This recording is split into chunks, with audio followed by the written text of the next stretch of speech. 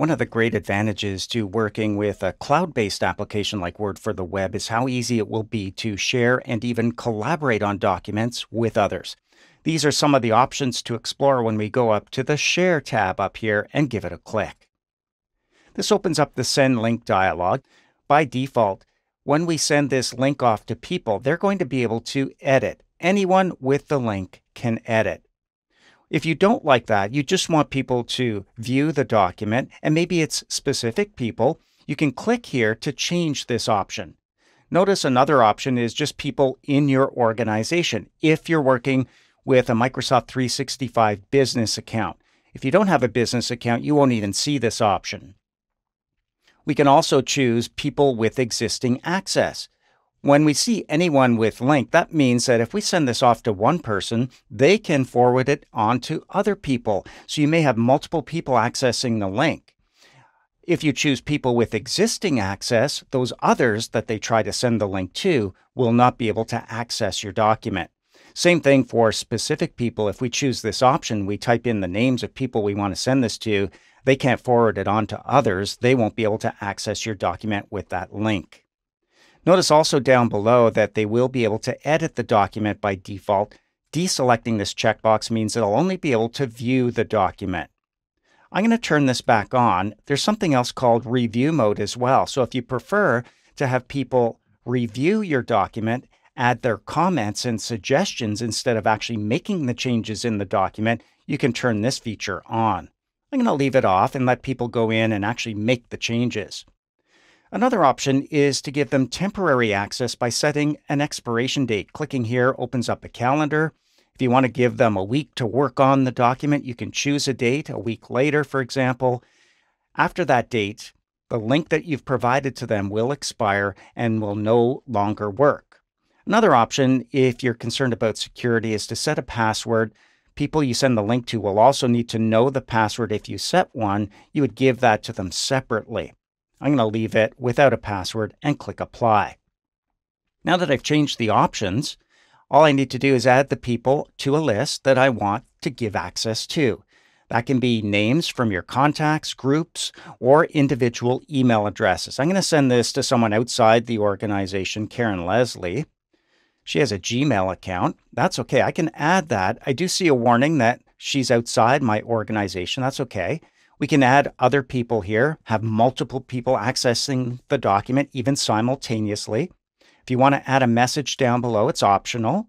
How about please make changes as necessary? We're ready to send this off. We can do it with the send button. That means the message goes out, the link goes out to the people we've added right here from Word for the web. If you prefer to use your own email application, you can copy the link and go there to do it. Even use Outlook from here, but by clicking send, we don't have to leave Word for the web at all. The link is sent out, and they now have access to the document. So we'll close this up. We would continue working on our document. While others might be accessing it, we'll find out when they do by checking the Share tab up here. So let's see what it's like to receive the invitation. I'm going to switch over to Karen Leslie's Gmail account where she's received an email from David Rivers, shared a document. There's the name of the file. There's some information here. All she has to do is click open to open it up. She doesn't even need to have a Word for the web account, doesn't need to have Microsoft Word installed. She goes right to this online version of Microsoft Word and is working on the document.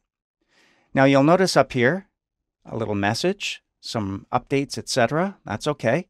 As she scrolls down, she can see the full document. Also, the initials D are up here. David Rivers has this document open as well. She could go in and start making changes. Let's say changing 5 to 6 right here. And as we switch back now to us working on it, something's changed up here next to the share button. We see that there's a guest contributor. She's outside the organization. That's why we see that. Also, we could jump to the location where she's working by clicking Go to Location. Can also see it down here. There's a little flag for the guest contributor. And notice that the change is instantaneous. It says 6 years now instead of 5 down there. If you're not seeing the changes right away, there's a catch-up button too.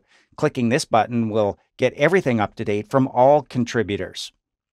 You'll see you're all caught up when you do that.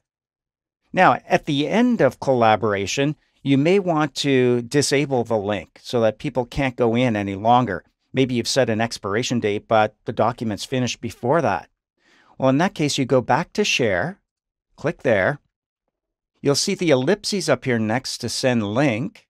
That's for more options. Click there, and then choose Manage Access. It's from here where you'll see the link. You'll see that there is an expiration date. I can tell by this little calendar icon. Just hover over it to see the date. You can see the owner, but the ellipses next to it gives us more options, which includes this X to remove the link altogether. By removing the link and choosing Delete Link, no one will be able to access this document any longer. So we can go back to Manage Access and close this up, knowing that Karen won't be able to go in and make changes any longer. You can see a reconnect here, for example. If I switch over to Karen, who's working on it, she sees the same thing. And if she tries to reconnect, she's going to see an error message that it's just simply not available any longer. So when it comes to sharing and collaborating with others, you have easy access to share options from Word for the web, not just for sharing a link for people to view your document, but to actually go in there and start making changes if you want to collaborate.